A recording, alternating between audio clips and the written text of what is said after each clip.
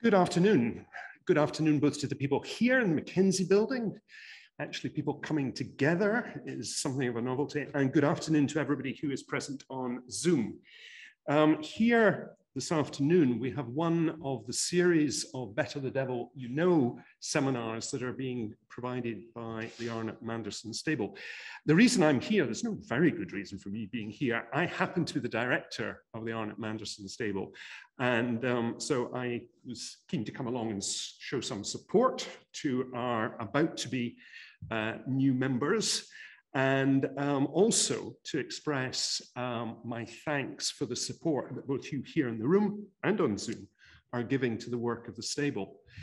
Of course, one of the great advantages of video conferencing is that so many people, possibly from all over Scotland, are now able to get the benefit of these talks. And I think that is an example of how the pandemic has proved the technology was there, but this now is what we can do. For those in the room, you are at a disadvantage to those on Zoom, at least to those on Zoom who registered their address. They should be sitting with tonic and, I'm told, an alcoholic mixer. So some of them perhaps are enjoying that at the moment. Everybody here, mind you, is looking very dry. So thank you very much for coming.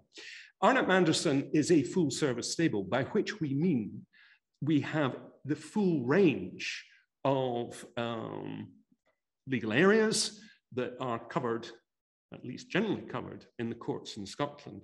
And our very first speaker, who will be introduced by our own Nicola Gilchrist, a highly experienced family practitioner. Our very first speaker, Megan Davidson, is an example of family services that we are offering and will be offering.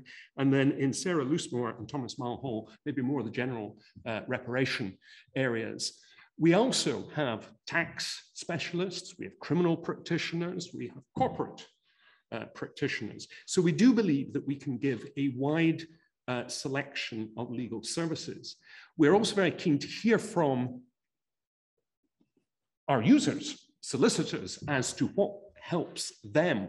That interface is perhaps not as well developed between the two sides of the profession as it might be, but we really do value feedback, positive and negative. We really do value feedback. It should also be borne in mind that this kind of seminar is available to anybody who wants it in their own offices or their own areas. Contact our clerks. Our principal managing clerk, Andrew Sutherland, will be very happy to talk about who might be appropriate to give talks in any particular area and to facilitate that happening. So with all of that, thank you very much. I'm going to ask Nicola, please, to come and introduce Megan Davidson, who was her devil.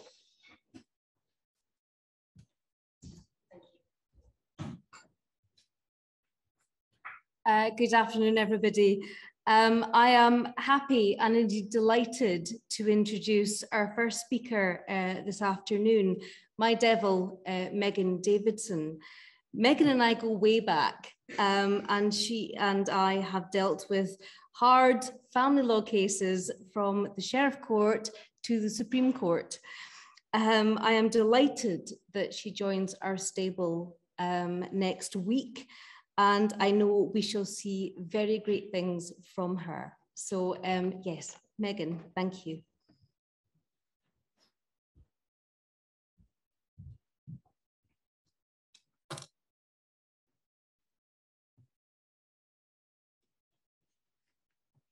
Good afternoon, everybody, and thank you for coming along. I'd firstly like to thank Jonathan and Nicola for the introduction, and I hope that in half an hour's time you're not sitting wondering if I'm the same Megan that Nicola was just referring to. I'm going to start off this afternoon by just giving a brief overview about what I'm going to be covering. Firstly, I will look at the offence created by Section 1 of the 2018 Act. I will give an overview of what that offence is, and then I will consider the requirement for corroboration and what the Crown requires to corroborate in order to prove a Section 1 offence. I will then go on to consider non-harassment orders in the criminal domestic context, and I will look at the test and procedure which is applied in domestic cases. I will also discuss the court's ability to include conditions in relation to a child on the complainant's order. And finally, I will then turn to look at the importance of obtaining the child's views and how the approach to that issue differs quite considerably between the criminal and civil courts. So firstly, if we have a look at the Section 1 offence under the 2018 Act, that offence is committed where the accused A engages in a course of behaviour which is abusive of the partner or ex-partner B, and that the following two conditions are met: that a reasonable person would consider the behaviour likely to cause B to suffer physical or psychological harm, and A either intends to cause that harm or is reckless as to whether the behaviour causes such harm to B. I've provided some more detailed slides which will be available to you in due course, which I'm going to skip through just now in the interests of time. The main points to bear in mind for the purposes of this afternoon are that a course of behaviour requires behaviour on at least two separate occasions, and also that the relationship between the parties is presumed under Section 7 of the 2018 Act. So if you wish to challenge this, you either need to raise a preliminary objection prior to tendering a plea in a summary case, or alternatively, you must lodge a notice of preliminary objection in a solemn case. It's also important to be aware of Sections 5 and 8 of the Act.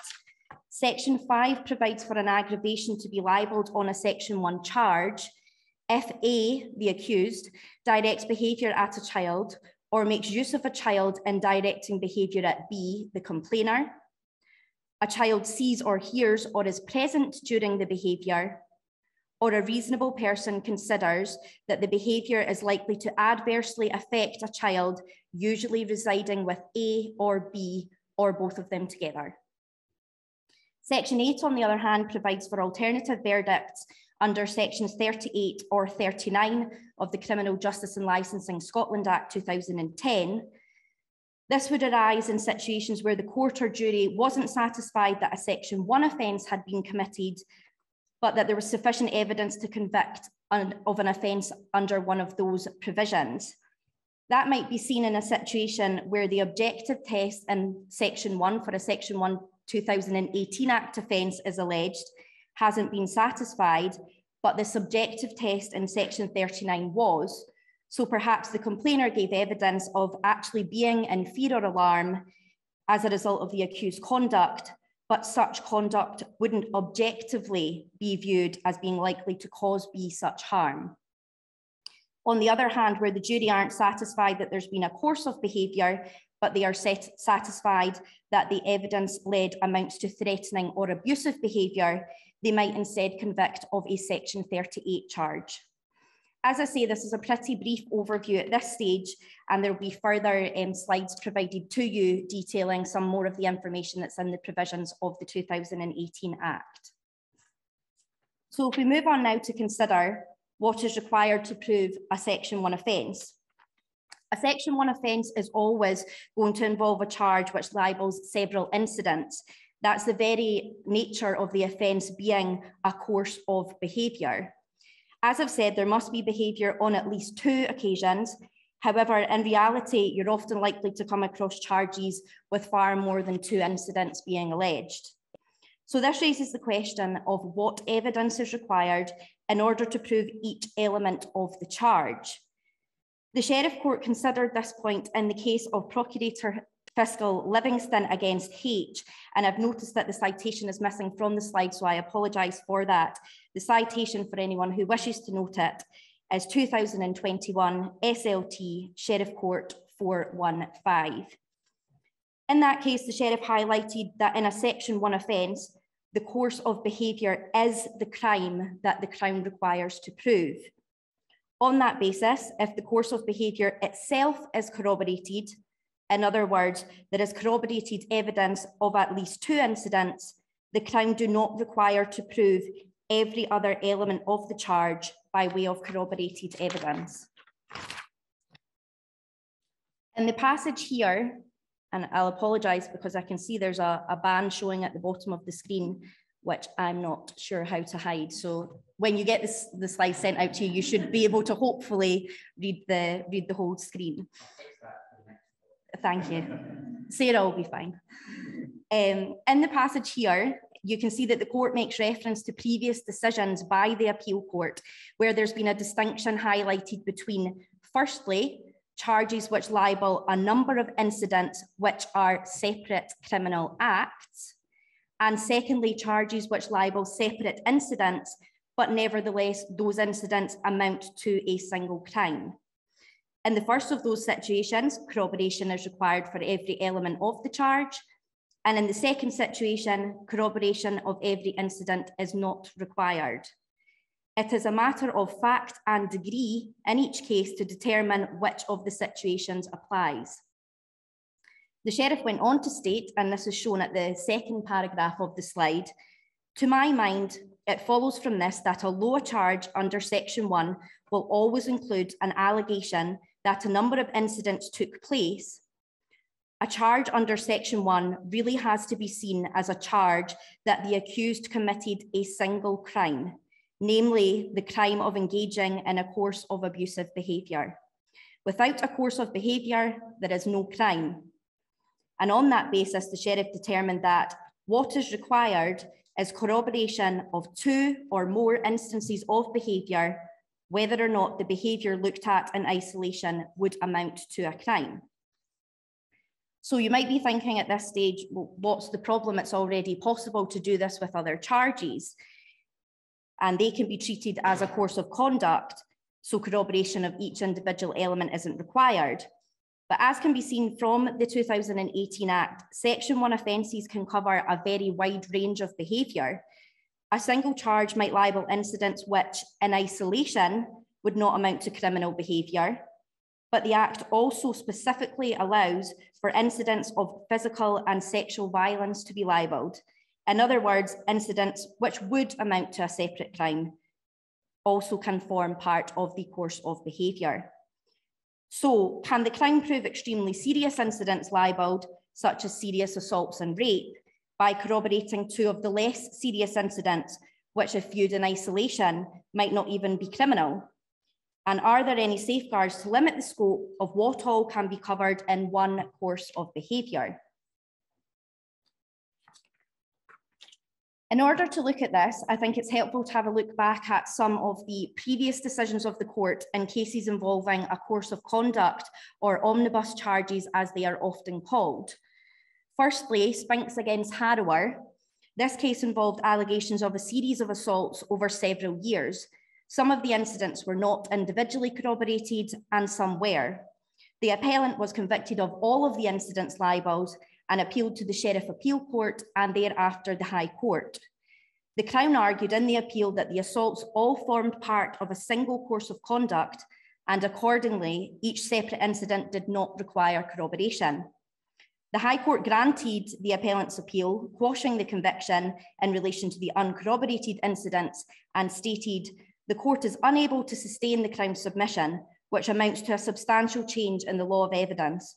A person cannot be convicted of a crime on the evidence of one witness alone. There requires to be corroboration. The case of Finlay against Her Majesty's Advocate also considered an omnibus charge, albeit in the context of an offence under Section 38 in this case. The libel covered behaviour over a number of incidents on various occasions, the specific dates of each incident not being specified in the charge. In Finlay, the court did ultimately hold that the matter of whether the libel amounted to a single course of conduct or whether it was a series of separate incidents was to be left to the jury. However, the court emphasised that where a number of separate criminal acts are libelled within the same charge, each will require to be corroborated in the normal way. Going on then to say, one cannot avoid the need for each such act to be individually corroborated simply by asserting that they were all part of a single course of conduct. This links back with the Sheriff's reference in the Procurator Fiscal Livingston against H case to the appeal court previously having set out that it was a matter of fact and degree in each case whether the conduct can be said to be a single course of conduct or not. If we turn now to consider cases where the Mulhall doctrine applies, these are cases where separate incidents of behaviour might not be individually and separately corroborated, but where evidence of similar conduct can be used to mutually corroborate these incidents. Whilst it might be said that over time the Mulhall doctrine has been adapted, there are certain key requirements and considerations which exist when determining whether the doctrine can apply. Firstly, if we look at the case of Rizmanovsky against Her Majesty's Advocate, the accused in this case was charged with sexual assault on a young child. The charge was an omnibus one which libelled 3 distinct but similar episodes occurring on different occasions over a period of time. Only the last of the incidents was corroborated, and the witness was the child's mother. The jury had been directed at trial that the evidence of the mother could corroborate the complainer's evidence on all 3 episodes, but was not directed in relation to mutual corroboration. The appellant appealed against this conviction, and the appeal was allowed insofar as it deleted the reference to the word repeatedly in the charge, thus leaving the one incident which had been corroborated by the mother. This was on the basis of the failure to give the direction about mutual corroboration. The court highlighted that whilst the Crown had considerable latitude when framing such charges, that this had no bearing on the need to corroborate each separate criminal act. The court then went on to set out that in order for the jury to have convicted of the whole charge, being the 3 separate incidents, they would have to hold that each episode was a component part in a single course of conduct persistently pursued by the appellant. That in turn required the jury to examine the similarities and dissimilarities in time, place, and circumstances. The case of Her Majesty's Advocate against Taylor also concerned a single charge covering several incidents of offending behaviour, but this time under Section 5 of the 2009 Act. There were 4 incidents, and again, only the final incident was corroborated. The appellant was convicted and appealed to the Sheriff Appeal Court, which was successful. Then the Crown appealed to the High Court and the appeal was allowed. On appeal, the court confirmed that each individual incident required corroboration and that Mulhall was available where there was only one complainer, but for one of the incidents, there was a witness by another party. There was no need for multiple complainers in order for the doctrine to apply. Again, the court emphasised that the principle remains the same regarding the requirement for similarity in time, place, and character. That is essentially the scope or restriction placed on the application of Mulhall, that there be certain similarities and that the jury are directed to look at the similarities and dissimilarities. Moving on from that, a further restriction on a course of conduct or the ability to mutually corroborate different incidents has been highlighted by the courts in relation to cases where there are both sexual and non-sexual incidents libelled. In the case of Duthie, the court stated that, however interesting it may be to analyse the place of rape as a crime of violence in the domestic context, the law has traditionally distinguished between 2 types of behaviour, sexual and non-sexual, adding that, although the Domestic Abuse Scotland Act 2018 reflects important advances in society's understanding of the nature and effects of sexual abuse, it does not alter the position that rape is different from a physical assault, given the need for penetration. Again, that case was not in the context of a Section 1 offence, but where does that leave us in terms of there being any safeguards which can or will be imposed on the scope of a course of behaviour in a Section 1 case? Will these same safeguards or restrictions be applied in Section 1 cases where there is a wide range of behaviour libelled? Will individual criminal acts require to be corroborated separately from a series of otherwise non-criminal acts? At present, it would appear not. I'm aware of at least one outstanding Section 1 case where the libel alleges a wide range of behaviour. In this case in particular, the allegations go from restricting the complainer's choice of clothing and makeup through to there being allegations of several incidents of rape. Counsel in that case took a plea in bar of trial on the basis of oppression and that the Crown was libelling rapes that they could not prove. Counsel's argument was that either the Crown were seeking to moor off the rapes with non-sexual violent crimes alleged by a separate complainer, or alternatively, they were seeking to prove the rape as part of the Section 1 offence by the fact that there was corroboration of at least 2 other incidents where the accused was verbally abusive to the complainer.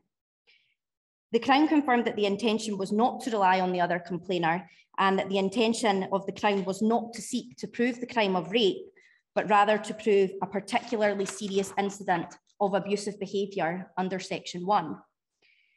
If 2 other incidents of abusive behaviour were corroborated, the incidents of rape did not require any separate corroboration. The plea in bar of trial was repelled. The court stated that if it were the case that incidents of behaviour in a Section 1 case required to fall away if they were uncorroborated, where at least 2 other incidents were corroborated, the 2018 Act would be merely cosmetic. The court also added that it did not anticipate that the full extent of the requirements for moor-of, such as those which I've just discussed, would be applicable to determine whether incidents could be said to amount to a single course of behaviour. It was to be left to the jury to determine whether the incidents were a course of behaviour or whether they were truly separate incidents. That case has not yet gone to trial, but I suspect it might be one to look out for in due course, depending on the outcome. All that can be said at present is that it would appear that the answer to the question of what restrictions or safeguards will be placed on what can be covered by one course of behaviour is very little. I'll move on now to consider the imposition of non-harassment orders in a criminal domestic context. The procedure for this can be found under Section 234AZA of the Criminal Procedure Scotland Act 1995.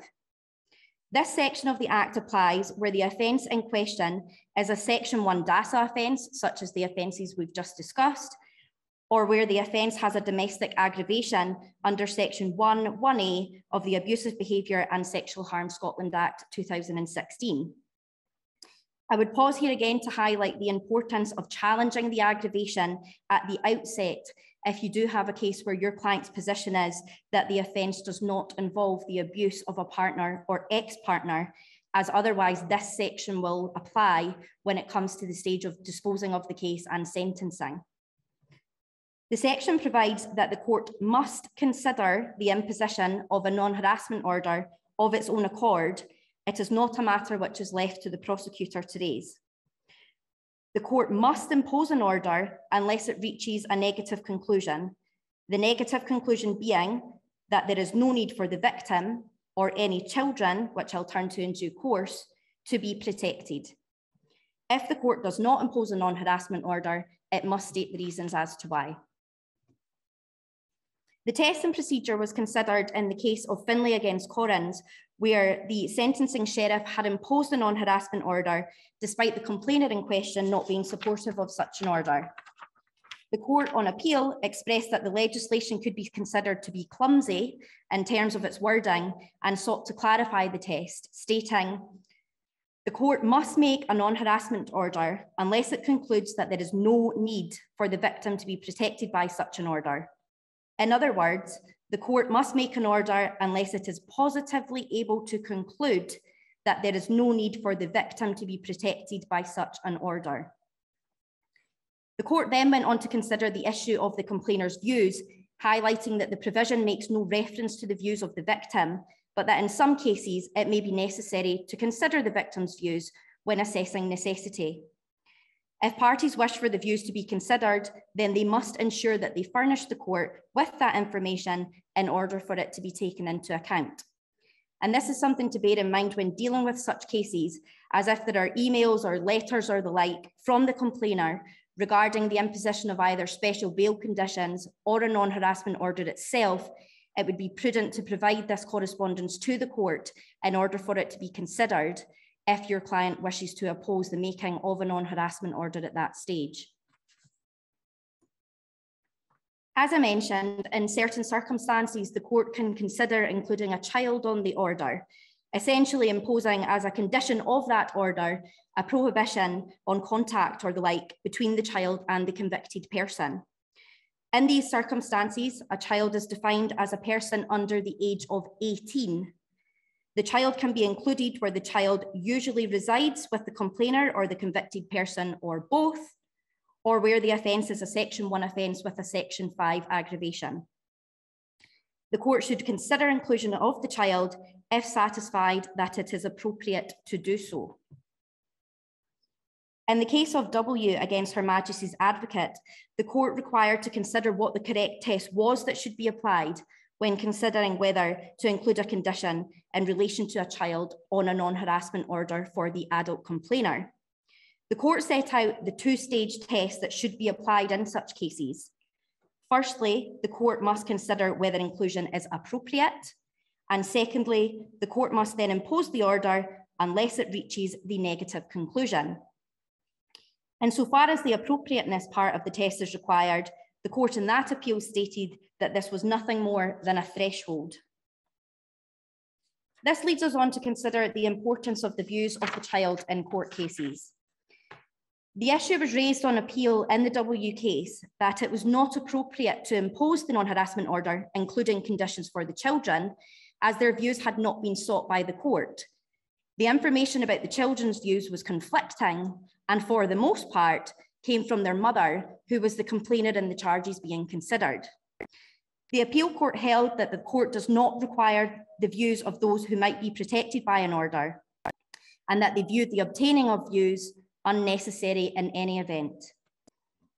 The outcome of this was essentially that two older children, who I've described as both being teenagers on the slide, but I think in fairness they were 14 and 11 at the time, were prohibited from seeing their father for a period of 3 years, and their views did not feature as a consideration in the making of that decision. If this is compared with the approach that is taken in family cases under Section 11 of the Children's Scotland Act 1995, it's clear that the civil and criminal courts are taking an extremely different approach to the importance of considering a child's views. Section 11(7)(b) sets out that when considering making an order for contact or residence, for example, the court, whilst taking into account the age and maturity of the child, shall, so far as practicable, give the child the opportunity to indicate whether they wish to express a view. If they do, allow them to express it, and then have regard to such views as have been expressed. The rule of thumb used in these cases used to be that the child was capable of expressing a view once they were aged 12. However, that's now been lowered to the age of 5. The ability for the court to avoid taking the child's views will become further restricted when the Children's Scotland Act 2020 comes into force. The Act removes the current test and sets out that the court must give the child the opportunity to express their views and can only avoid this requirement where the child is not capable of forming a view or their whereabouts are unknown.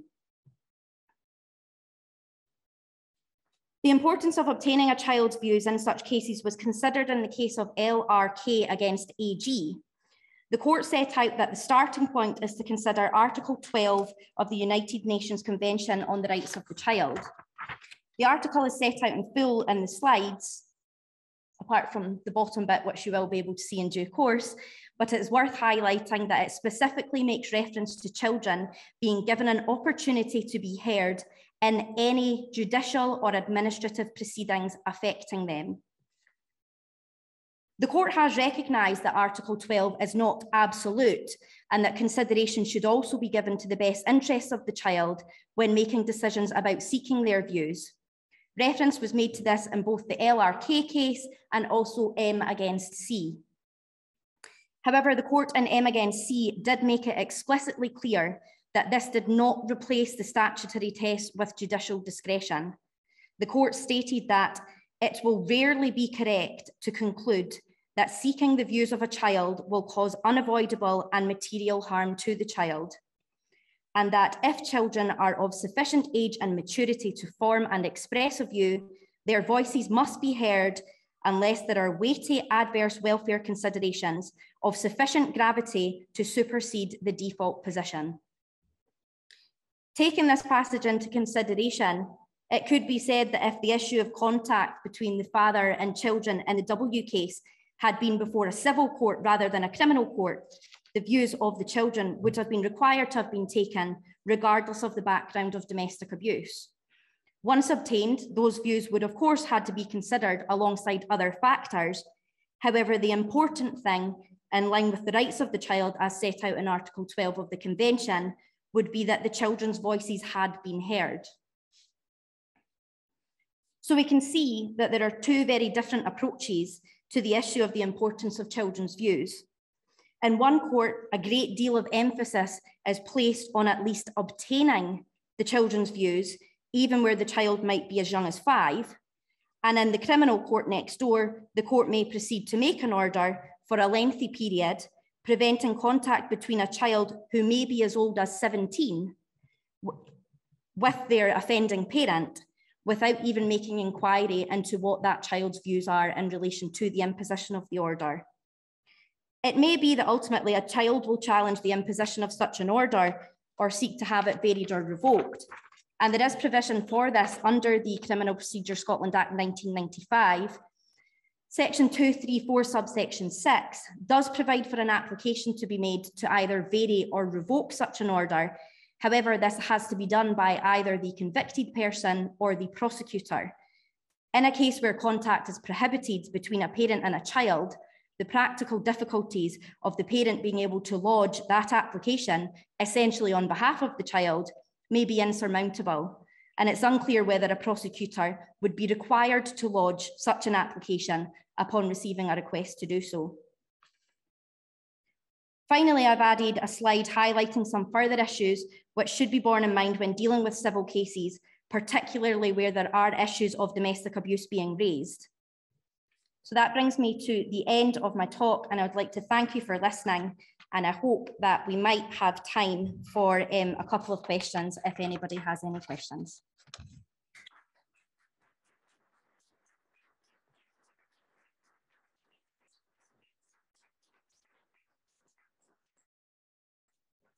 Megan, thank you very much. I'm off screen, but perhaps you're hearing my voice. Shall we divide this first by looking at any questions that may have come in from our digital audience? Andrew? Which there are none so far. It says chat 23. I'm hoping that's not that's 23 questions. No, you'll be happy to know that's just people confirming that they could hear us. All right, okay, that's good. So yes, I think that ought to do the trick. So perhaps I should have said, if anybody at home on Zoom does have a question, if you could use the chat function to ask the question, I'll then read it out to the audience. So perhaps first we could ask if anybody in here has any questions that they would like to ask. That is absolutely fine. Okay, sure. Enjoying their gin and tonic, I'm sure. Well, thank you very much for listening. Megan, thank you very much indeed.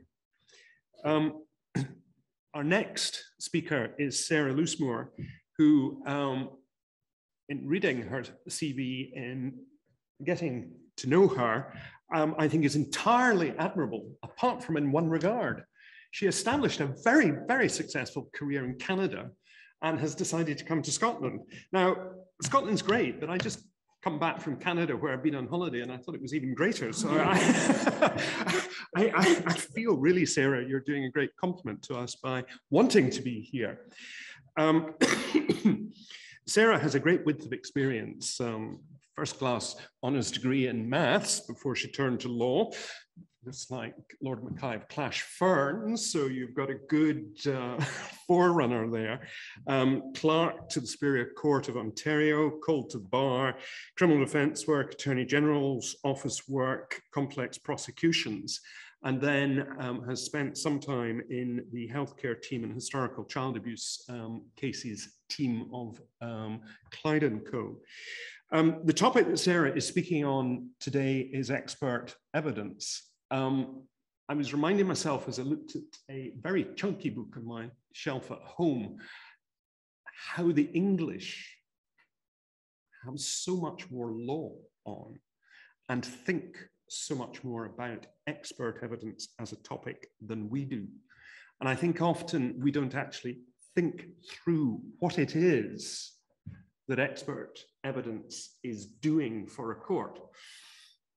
More traditionally in Scotland, it's skilled evidence as opposed to expert evidence. And that was to highlight the fact that it was a witness bringing to the court a skill that the court did not have. A well-constructed letter of instruction to an expert can often make the difference between success in a case and not success in a case. We also perhaps have a knee-jerk reaction, which is bring in the expert. Let's take, for example, cases of negligence against lawyers. Well, I think most solicitors in Scotland would immediately think, oh, I need an expert.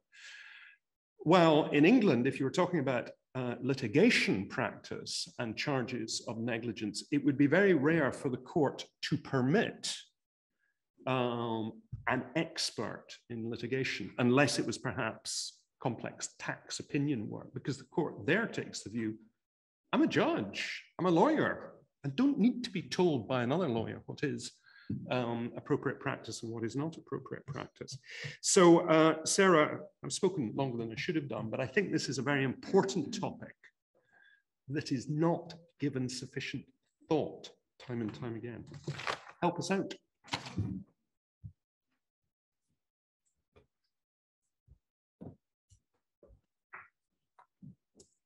Thank you very much for that introduction. Hopefully I will do the topic justice. So my talk addresses the judicial role with respect to admissibility of expert evidence in both civil and criminal cases. What I intend to do is explore the extent to which the court does or should play a gatekeeping role in determining the admissibility of expert evidence, or skilled opinion evidence, as it's referred to in Scotland. And my own interest in this topic goes back to some experiences that I had when I started practicing at the criminal defense bar in Canada about 20 years ago. So I was curious to see how Scotland grapples with this issue. So with that in mind, sorry, I'm not sure I'm doing the right thing to change the slide.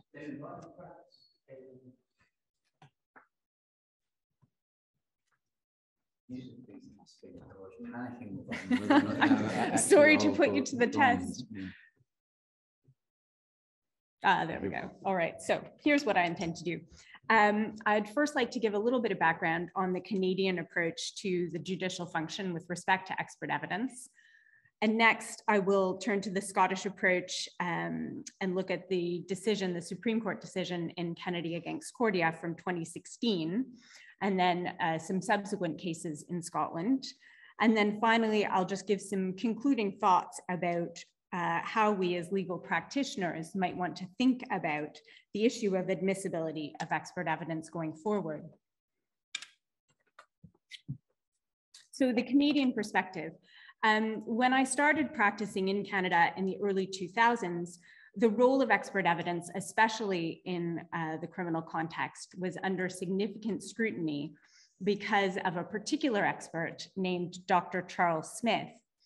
And he was a doctor who routinely gave expert evidence in the field of pediatric forensic pathology. In the 1990s, he was involved in a series of cases that involved the deaths of children, and his expert opinion led to the prosecution and conviction of a number of parents and caregivers in relation to those deaths. Now, what eventually became clear is that his training was inadequate. He was not approaching his task in an impartial way, and his reports were not scientifically reliable.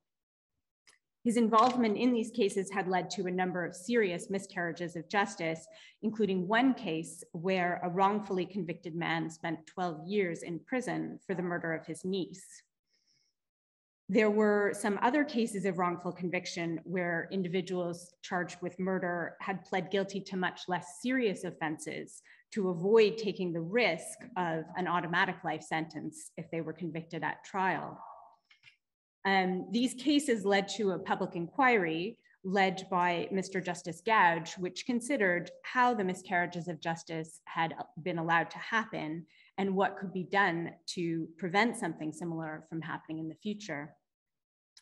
Justice Gouge's report was released in 2008 and considered a wide range of institutional failures, both in the criminal justice system and also in the medical profession. One of the areas that he considered was the role of the court, and he devoted 44 pages to the issue of what he described as, quote, the vital gatekeeping role of the trial judge. As a result of cases like those involving Dr. Smith, the Canadian courts have progressively tightened the rules of admissibility relating to expert evidence and have significantly augmented the judicial gatekeeping function with respect to such evidence over the last 20 years. The modern Canadian test is set out in a Supreme Court case called White, Burgess, Langell, Iman against Abbott and Halliburton, which was a professional negligence action by shareholders against their former auditors. And the particular issue in that case was the impartiality and independence of a forensic accounting expert. So I've put the test on the slide there. Basically, the starting place in Canada is that expert evidence is inadmissible, and the party seeking to tender it must justify its admission. The test for admissibility proceeds in two stages. The first stage is the establishment of 4 or sometimes 5 threshold requirements. The threshold requirements are first, the logical relevance of the evidence. Second, the necessity of the evidence in the sense that it will assist the trier of fact. Third, the absence of an exclusionary rule. Fourth, a properly qualified expert. And it's under that, that requirement that the impartiality and independence of the expert is considered. And then finally, an additional requirement for novel or contested science that the underlying science be reliable. So if any of those threshold requirements are not established, then the evidence is inadmissible. But even if the threshold requirements are met, then the judge goes on to the second stage of the test. And the second stage is a discretionary gatekeeping stage where the judge balances the potential risks and benefits of admitting the evidence to determine if the benefits outweigh the risks. So in Canada, in both criminal and civil proceedings, it's routine to have a pretrial motion where evidence would be heard and submissions would be made, and the issue of the admissibility of the evidence would be determined. And the motions aren't necessarily done on an all or nothing basis. You might have a judge who would set out specific parameters for the expert's evidence. And then if at the trial in front of a jury, the expert were to exceed those parameters, then that would be grounds for a mistrial. And I think, as in Scotland, in the case of a non-jury civil or criminal trial, as a practical matter, the issue might be dealt with by hearing the evidence and reserving the question of admissibility until the end of the trial, but it would still be considered within the framework of the test I've just set out. And this relatively restrictive approach that the Canadian courts have taken is driven by a concern about the potential dangers of expert evidence. Justice Cromwell, writing for the Supreme Court in the White Burgess judgment, said, "The dangers are well known. One is that the trier of fact will inappropriately defer to the expert's opinion rather than carefully evaluate it. As Justice Sapinka observed in Mulhall, there is a danger that expert evidence will be misused and will distort the fact-finding process. Dressed up in scientific language, which the jury does not easily understand, and submitted through a witness of impressive antecedents. This evidence is apt to be accepted by the jury as being virtually infallible and as having more weight than it deserves." So that, in a nutshell, is the Canadian approach, which has developed over the last couple of decades. And it's quite a rigorous test that proceeds from a starting place that the admission of the expert evidence must be justified by the party seeking to tender it. So let's turn now to the Scottish approach. And I just would like to take a moment to look at what the approach was before Kennedy against Cordia. And for that, I will take you to a case called Haney against Her Majesty's Advocate from 2013. Now, this case, similarly to those involving Dr. Smith, concerned a mother who was charged with murder in relation to the death of her infant son. The Crown's case was based on her failure to care for her son properly. So it was a relatively unusual situation where it was a crime of omission. At trial, the Crown led evidence from 2 forensic anthropologists, neither of whom claimed to have any medical qualifications. They gave evidence about a particular phenomenon observed in the child's bones, which they said might be indicative of neglect and malnutrition.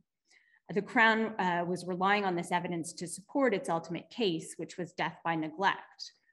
The evidence was challenged vigorously and contradicted at trial by the defense. And at the close of the defense case, a motion was made inviting the trial judge to direct the jury to disregard all the evidence relating to the bone phenomenon. That submission was rejected. In his closing speech to the jury, the advocate depute treated that evidence as a crucial part of the Crown case, and the appellant was convicted of murder and appealed. The High Court allowed the appeal and quashed the conviction on the basis that the jury should have been directed to ignore the expert evidence because there wasn't a sufficiently reliable scientific basis for it. The opinion of the court was delivered by Lord Clark, and I've put a quote up on the slide there. At paragraph 49, he addressed the role of the court in relation to expert evidence in Scotland.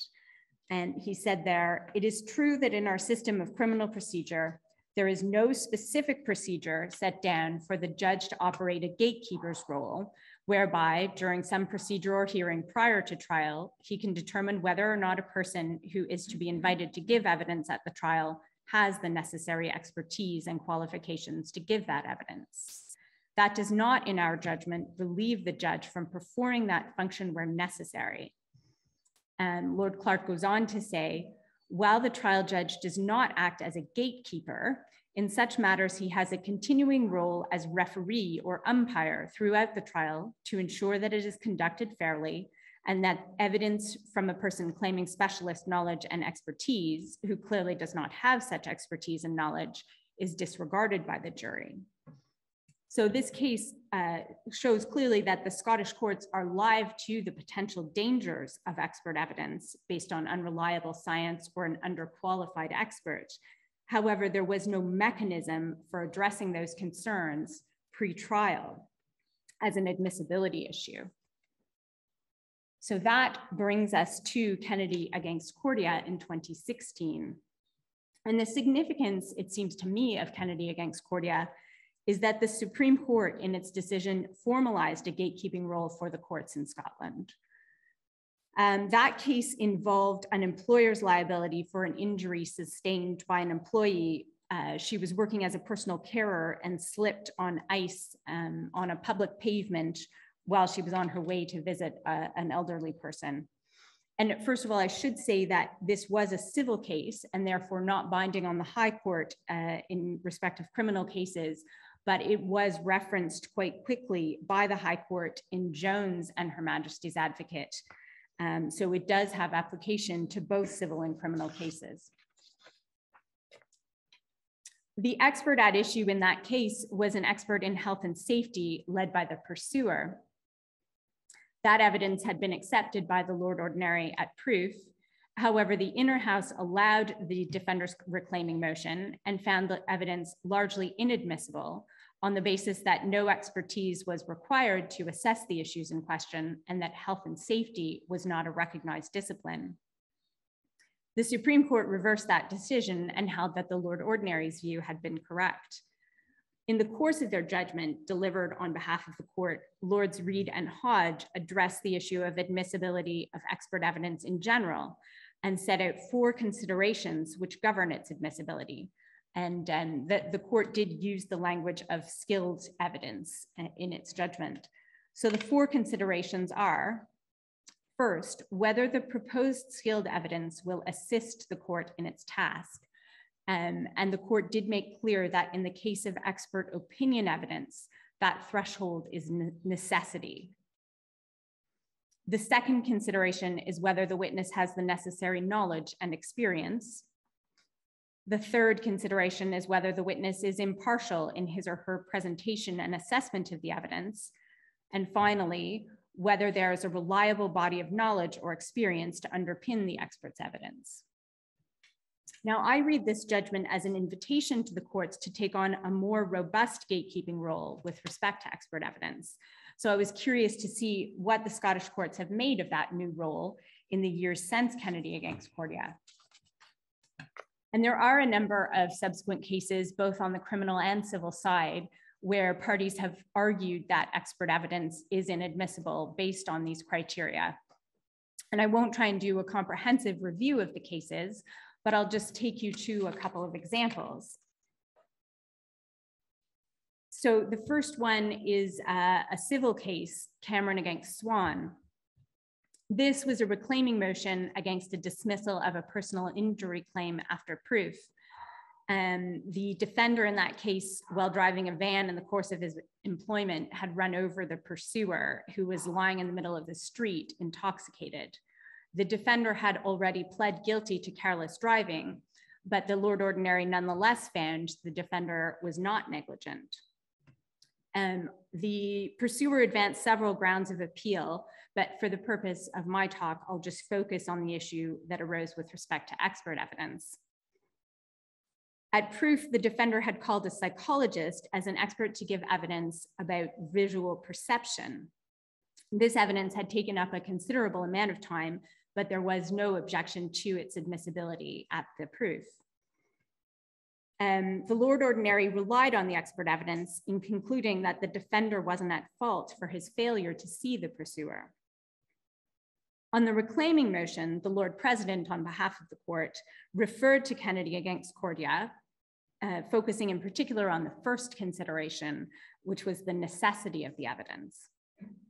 And the Lord President went on to find in fairly forceful terms that the vast majority of the expert evidence was not admissible as it was far from necessary.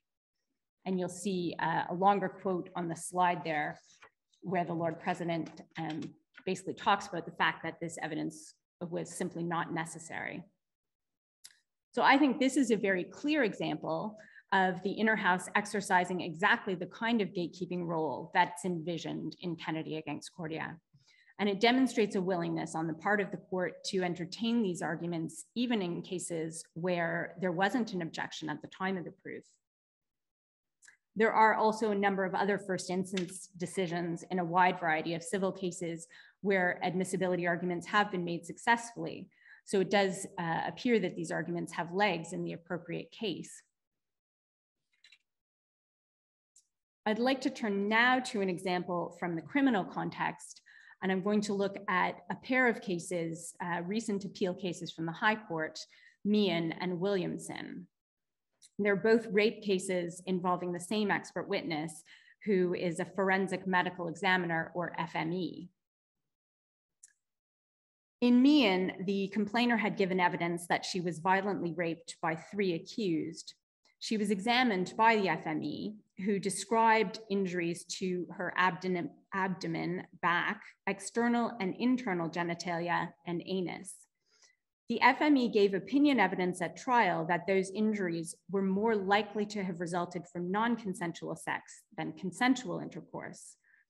That evidence was not objected to during the course of the trial, and the 3 accused were convicted. They were unsuccessful on their initial appeals, but years later, the case was referred to the High Court by the Scottish Criminal Cases Review Commission on the basis of fresh evidence.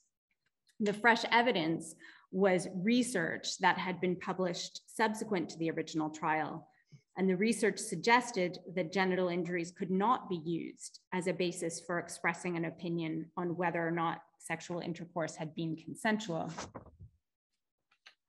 So the defense argued that that evidence called into question the reliability of the FME's opinion evidence and that a miscarriage of justice had resulted. The High Court found that there was nothing new in the evidence that nothing in the new evidence that differed significantly from the evidence available to the defense at the time of trial, and refused the appeal. My personal view is that in doing so, the court failed to engage properly with their gatekeeping function in respect to expert evidence. The court's analysis focused on the contention that the complainer's injuries supported her account of events. The opinion of the court was delivered by the Lord Justice General, and I've just put a quote up on the slide there that's indicative of basically the reasoning of the High Court. The Lord Justice General at paragraph 74 says, depending on the particular description of the incident and its coincidence with any injuries found, I'm going to start that quote again. Depending on the particular description of the incident and its coincidence with any injuries found, their finding is corroborative of the use of force. The use of force is indicative of lack of consent, even if the injuries might also be consistent with consensual activity. Whatever the incidence of injury in consensual intercourse cases may be, it remains important for forensic medical examiners to examine those alleging rape for physical injury, especially in the genital area, in order to ascertain whether what is found by the FME is consistent with what was described by the complainer. Now, with the greatest of respect to the High Court, this approach fails, in my view, to address the particular dangers with expert evidence. The court is undoubtedly correct that the injuries were an important part of the evidence, and they were capable of corroborating the complainer's account, and certainly they would have been very important evidence from the Crown's point of view. But the issue in the appeal was whether there was a sufficiently reliable underlying scientific basis for the FME to give expert opinion evidence with respect to whether the injuries were more consistent with non-consensual sexual activity. And in the absence of a proper scientific grounding for the opinion, what you're left with is the FME's own anecdotal view about what inference the jury ought to draw from the injuries with respect to the crucial issue of consent. And that anecdotal view is elevated to something much more significant when it's given that stamp of expertise. There's another case following Meehan, which was Williamson and Her Majesty's Advocate, and the issues raised on that appeal were largely the same. And the High Court decided the matter in a similar fashion. The facts in the case of Williamson, however, were much less extreme. The injury in question was one healing internal abrasion. The FME gave the opinion that the injury was more likely to be associated with non-consensual than consensual intercourse. The High Court, perhaps unsurprisingly given what they had done in Meehan, rejected that appeal.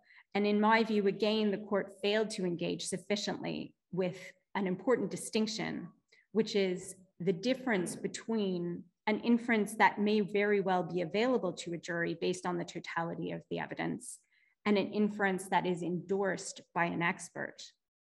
So to my mind, these are disappointing results, but it is always an uphill battle to be successful on appeal based on fresh evidence where there's already a conviction for rape in place. I think, though, that these cases do raise squarely the dangers that can arise when the court doesn't perform a gatekeeping role.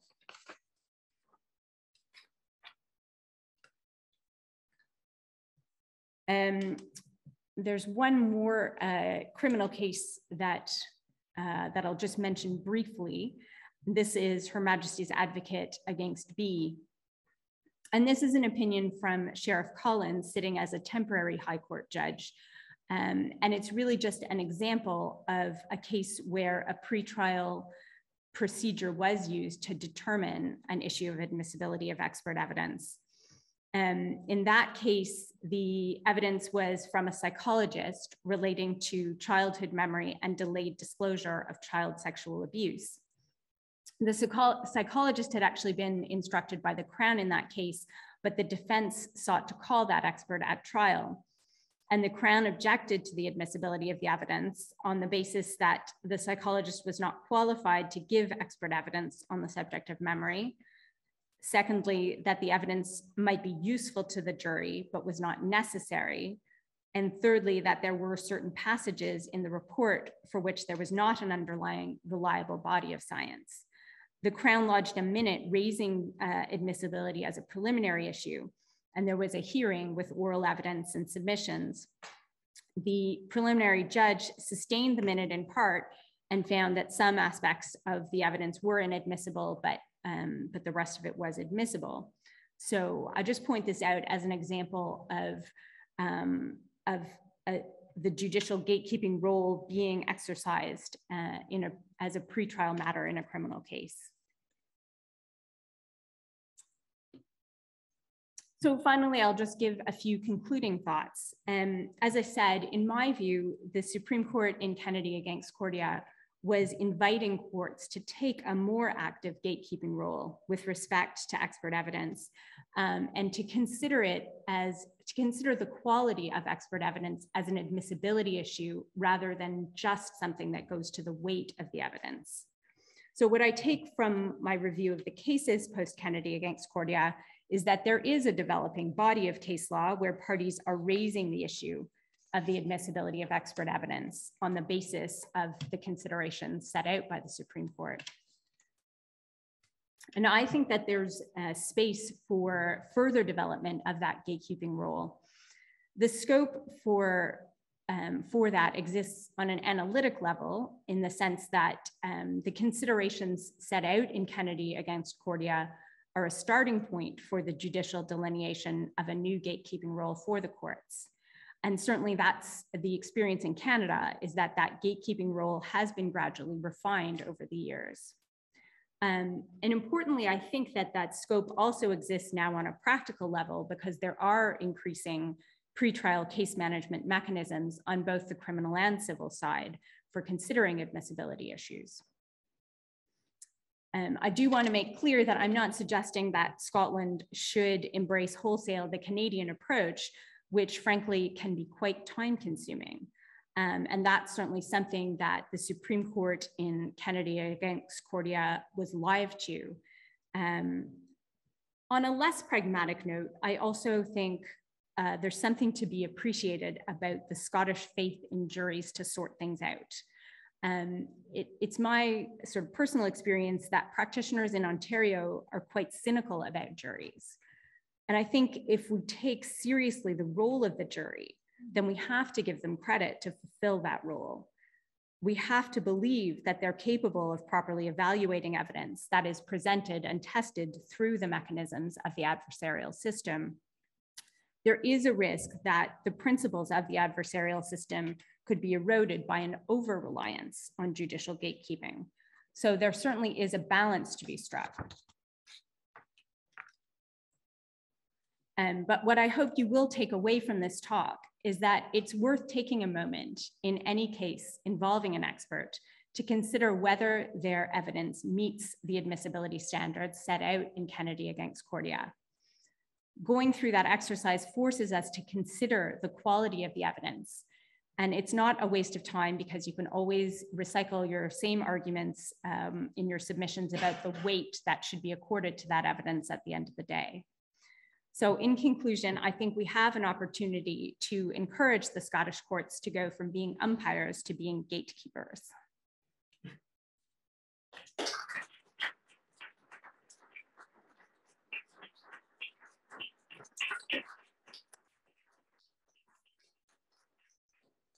Sarah, thank you very much indeed. Any questions in the room for Sarah? You're being allowed off. Andrew, anything online? Nothing from Zoom. I have this question. Okay. There's much more case management in the commercial. I'm talking about the civil side. Yes. There's much more case management possible and that is done in the commercial court. If you're talking about how the outer house more generally, case management doesn't really feature. If you are a solicitor thinking about ways of excluding the other side's expert report, not least for reasons of expenses, do you see mechanisms available to that solicitor and their counsel for some form of case management in the Outer House that might attempt to gain? I think that's a very good question, and I think my ignorance of civil procedure will probably come through, but I think it's certainly going to be much easier to address these issues in the areas where there are more formal case management features. But I think that if you have a good argument, I think there's always going to be a way to bring that forward. This may not be an entirely satisfactory answer, but certainly one approach is to argue the admissibility issue rolled up with the trial. And if you don't have a jury, I think that's one option. Other than that, I think it would be a matter of seeing whether you could raise it as a preliminary matter at a debate or some other kind of. Or perhaps enroll for a by-order hearing, simply Yes. to argue it. Yes. Yes. Thank you very much indeed, Sarah. Thank you. Thomas Mulhall comes to us in the stable from a series of challenging reparation roles as a solicitor in private practice, casualty and occupational health team, marine and shipping, and then most recently in a area of practice which, well, distressingly, given the reasons that it's coming to the courts, child abuse. And of course, we're seeing so much more of that with the removal of the limitation period. And that has then brought into sharp focus the existing law on the award of judicial interest and practice in the award of judicial interest. Many of these child abuse cases will date maybe from the late 60s or early 70s. And because of the current approach to awards of interest, the sum that is awarded, the principal sum, may end up being doubled and more by the effects of interest. So this is of interest to the insurers on the defender's side and of interest to the claimants on the pursuer's side. Arguments are in the pipeline. They haven't as yet been deployed, but Thomas will maybe give us a flavor of what that all is and may bring.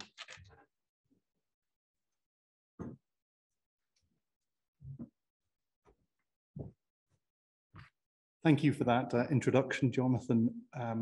Firstly, I'm going to start by saying that I am acutely aware that I am in the post 5 o'clock last slot, and I am standing between everyone in this room and a lovely glass of wine. So to that end, you'll note that I've popped a little caveat on the end of my title, which is I'm going to focus on damages today. The subject of judicial interest is a massive area. I could talk for hours. You'll be pleased to know I won't be doing that today. So if we start with the basics, what is it? It's a percentage uplift on the award made by the court, and it's awarded in addition to the judicial award. So for today's talk, the key question is, when is it awarded from, and what percentage does the court award? In this talk, I'll start off with the general principles and the pre-2008 position, and then move on to when and how the court has been previously inclined to disapply those default rules. And then finally, I'll finish with some practical considerations and some advice that I think would be useful for assessing on a case-by-case basis what you want to do in these types of cases. So if we start with the general principles, and these are useful to have in mind throughout the talk, it follows the general principles of restitution. And if we look at all of the cases that I am going to refer to today, they all make reference to these two principles. Firstly, it's to compensate for the inflationary aspect.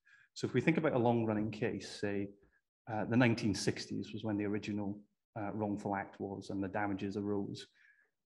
making a modern day award in, say, 2022 in real terms, based on the fact that inflation is a thing, actually reduces the overall value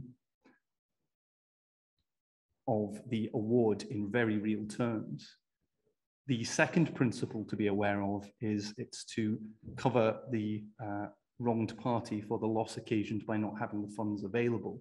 Now, generally speaking, the way that courts have looked at this is to view it as a loss of investment opportunity. What would you have done with the money if you had access to it, and what kind of return would you expect from being able to invest the funds? Which then takes us on to the legislation and the rules. If we're looking specifically at damages, you start with the Damages Scotland Act of 1958 as amended.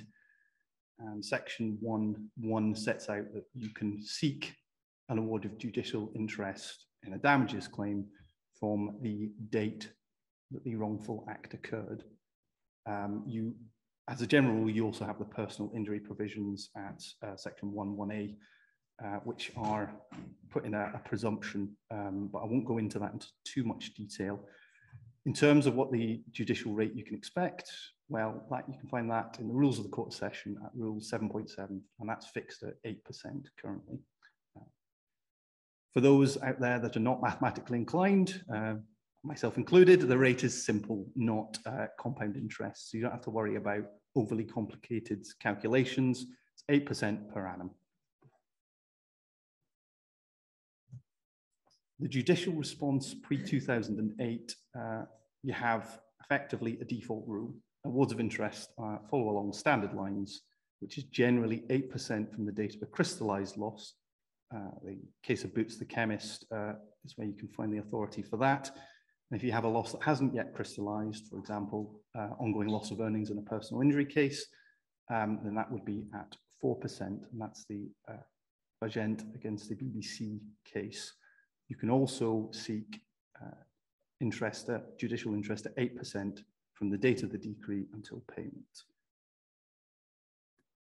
In 2008, we will have a case that, as Jonathan has alluded to, and he will be intimately familiar with, the case of JM against Fife. This one was a precursor to the cases of historic childhood abuse that we're seeing nowadays. And again, it involved some pretty horrific abuse of the pursuer in a childhood home. In terms of the judicial interest position, it very much focused in on the salation aspect. And it's important to keep the distinction in mind from a personal injury perspective, because salation awards are updated to modern day terms. So that first principle that I was talking about in terms of the inflationary aspect, you don't need to concentrate insofar as this is concerned. And that point was made to the Lord Ordinary, and he took that on board and said, well, effectively, if we say judicial interest is at 8%, well then, if we broad brush it and say half of that applies to the inflationary aspect and half of it applies to the loss of use aspect, you then have the figures of 4% and 2%. So very much a broad brush approach. The 4% he applied to the period inside the home, so he awarded salation for a period of some 5 or 6 years. I believe it was 1960. It was 1961 to 1966. Interest was awarded at 4%, as that was treated as a crystallized loss. And then between 66 to the date of decree, 1966 to the date of decree, that was treated as an ongoing loss, and therefore, following the principles, that was at 2%.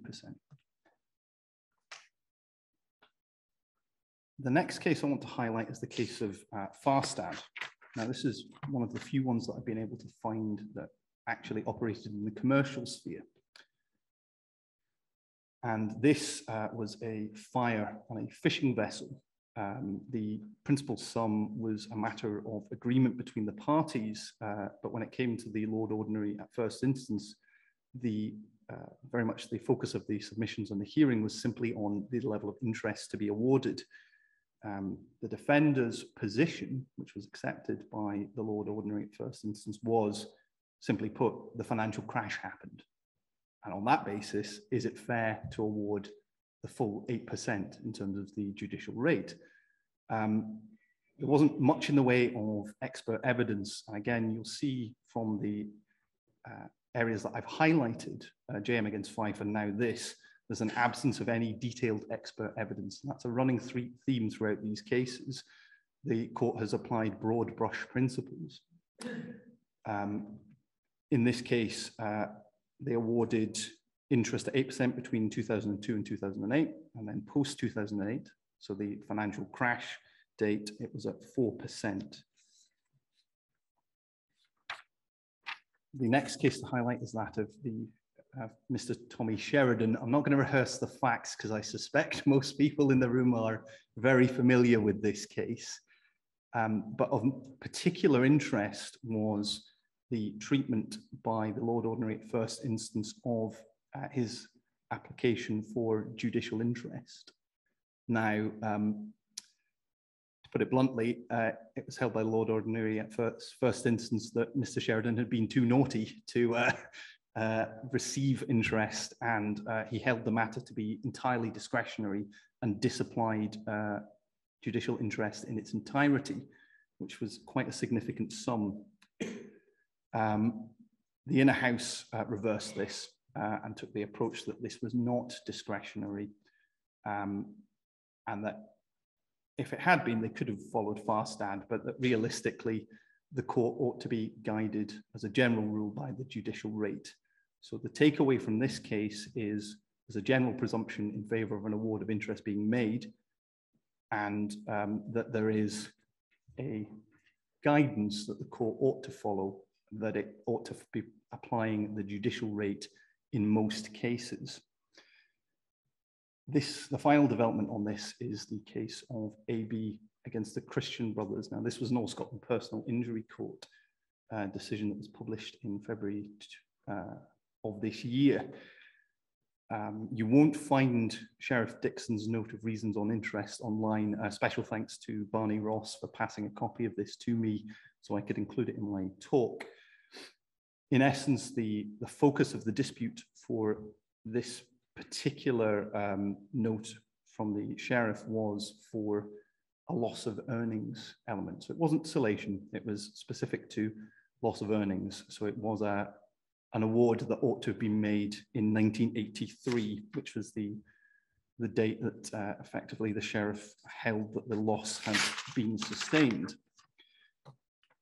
The approach of the defenders in this one was to say, well, ordinarily, and up until fairly recently, with the amendments made to the Prescription and Limitation Act, we ought not to have been liable for this. And on that basis, we would seek to restrict interest to that date.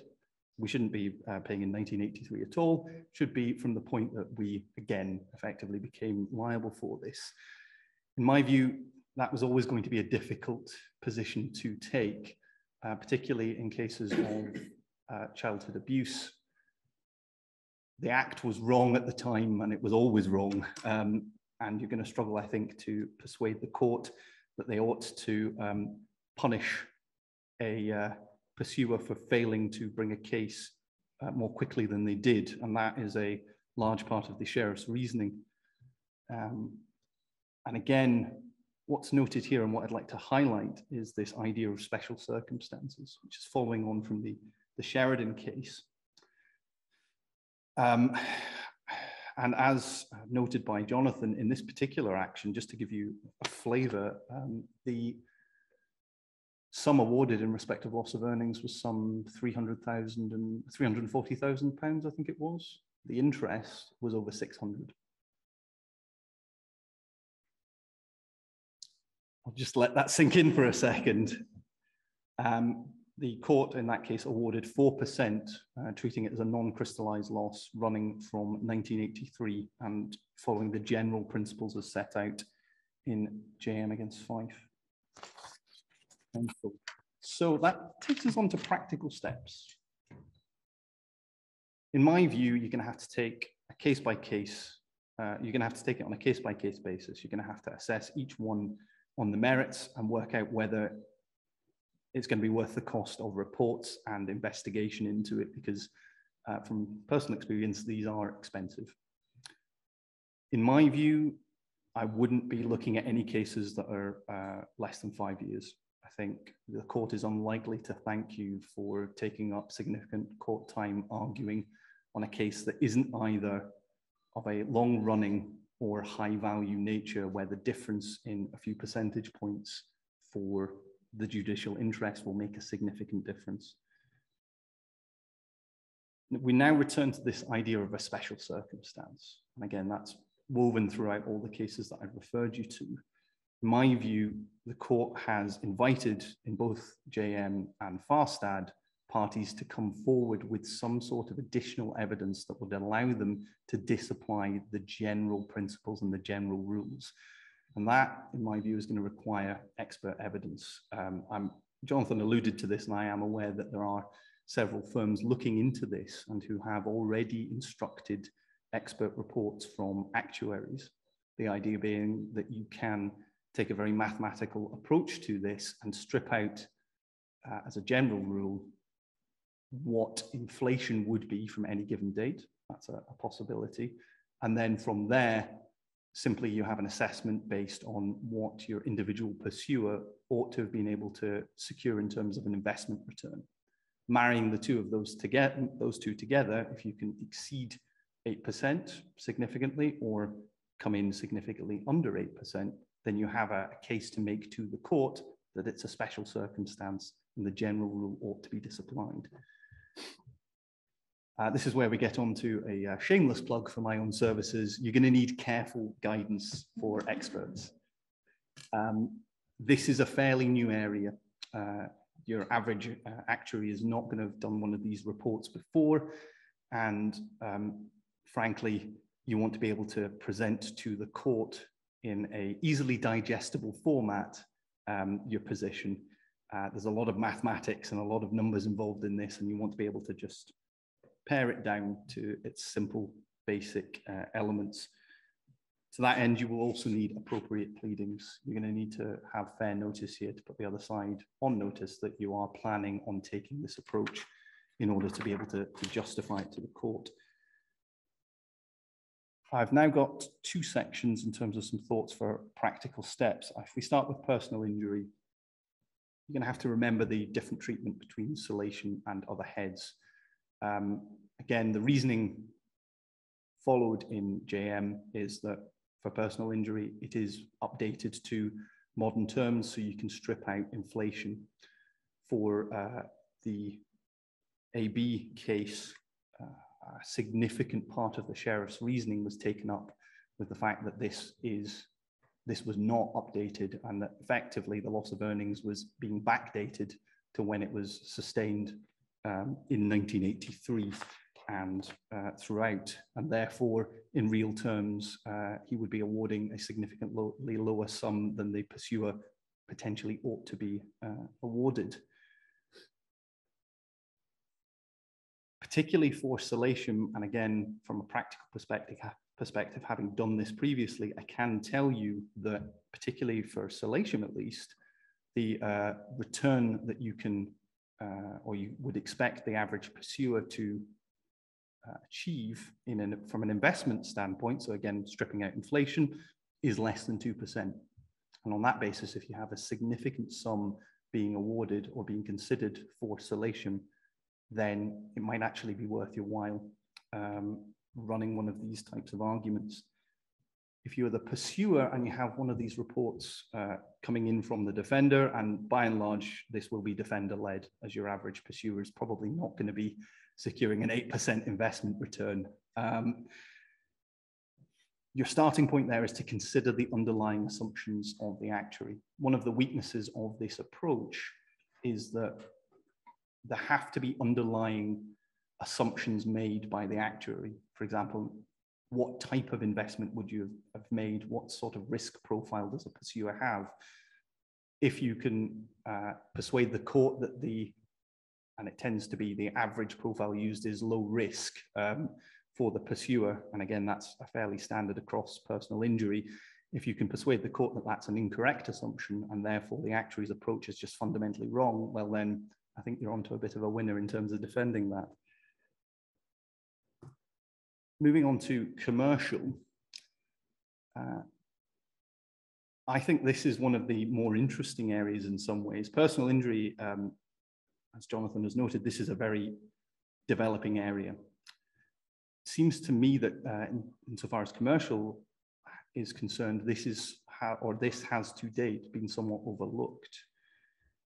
Particularly based on an individual pursuer, I would say it's not controversial to say that in the commercial sphere, you can probably get better investment returns than your average individual pursuer. And on that basis, I think it would be very interesting once the inflationary effects are stripped out, and those tend to be around about 2.7 as an average using the Bank of England's website.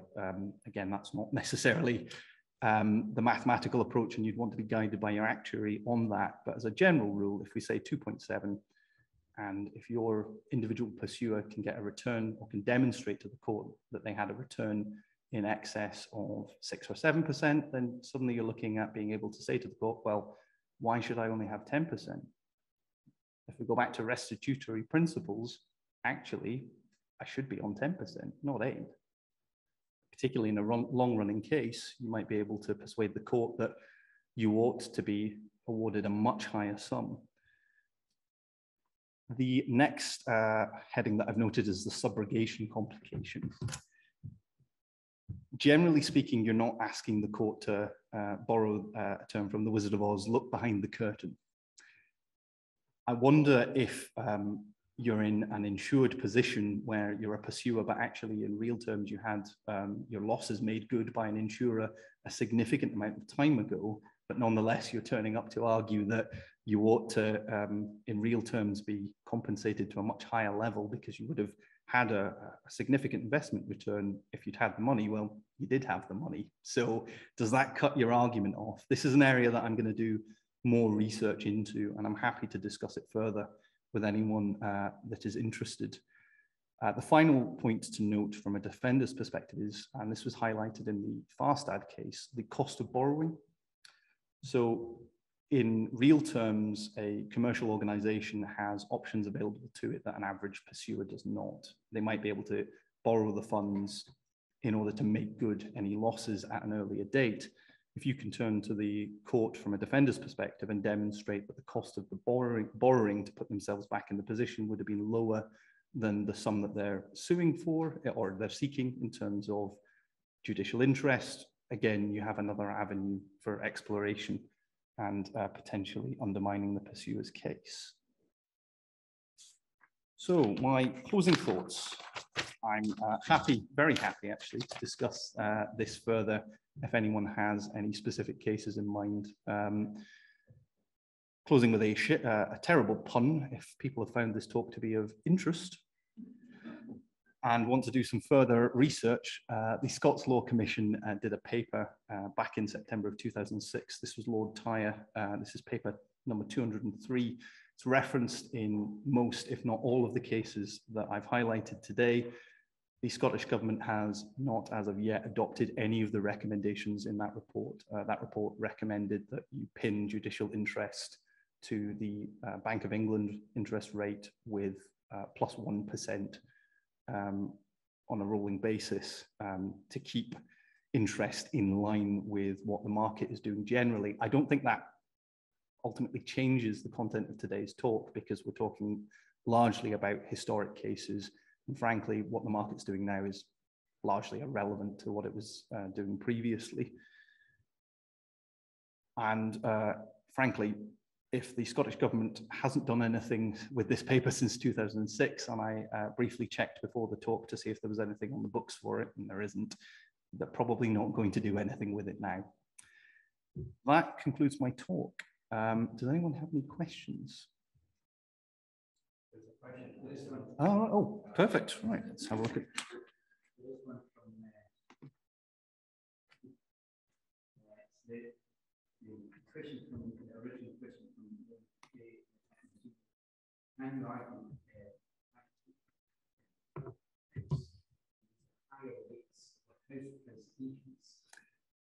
And I think the follow-up was with a big payment on personal injury that it might be argued that they would have bought a house. Frankly, yes, that is a perfect question. And my answer to that would be yes. And on the basis that you can have an individual pursuer that the court finds credible and reliable that says, I would have bought a house and I would have bought a house in X area, and assuming that's accepted, I don't think it's controversial to say that actually, in terms of the investment return on the house is a matter that can be calculated and ought to be added in.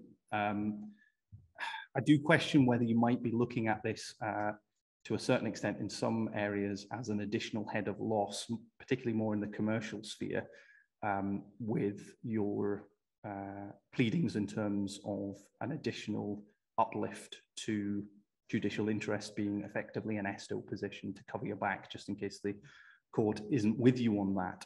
But I would say, and that was one of the things that I had in mind for this talk, generally speaking, as a matter of practicality, you hand somebody a large amount of money, I think that there is an argument that they probably would have bought a property with it. Exactly. So there's, I mean, to a certain extent, yeah, and save the rent I've paid. I do think there is a risk in inviting the court to go too far down the rabbit hole, as it were. There will be a limit, I think, where a sensible judge will look at this and say, no, I'm going to stop here and not go into consequential losses. I think the cleaner you can make the argument in terms of judicial interest, and the more simple you can make it, and again, that was featured in discussing and carefully managing your expert actuary, the more likely you are to be successful in persuading the court that they ought to go along with what you're saying.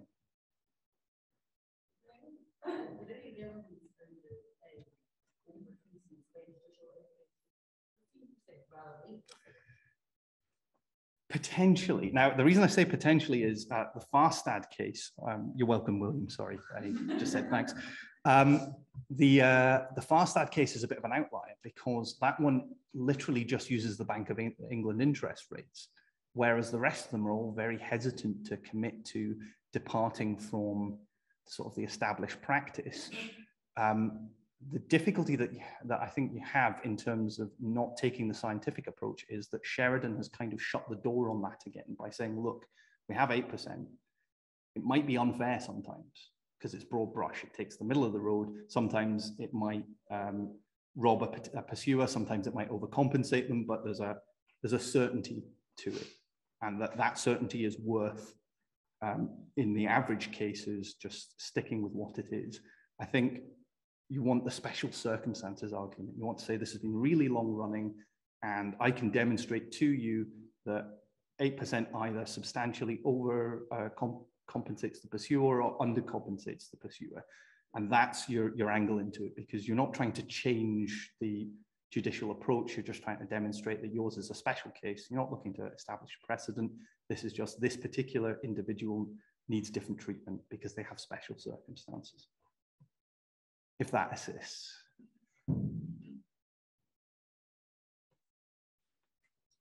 Are there any other questions in the room? Well, given it's 5:30, it might be time.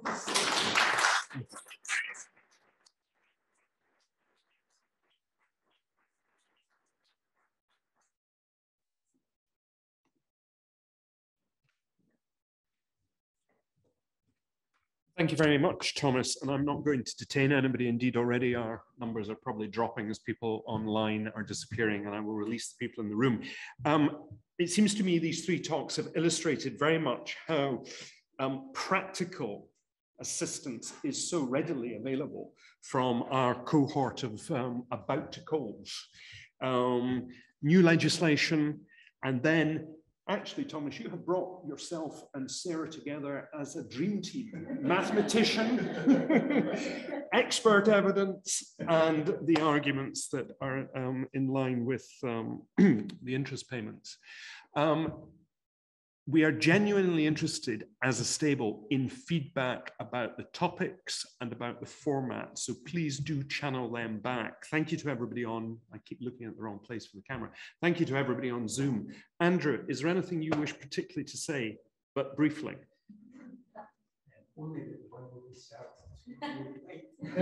Right, so for those in the room, they are being rewarded. Thank you very much indeed, everybody. And Andrew, you can perhaps discontinue the video conference.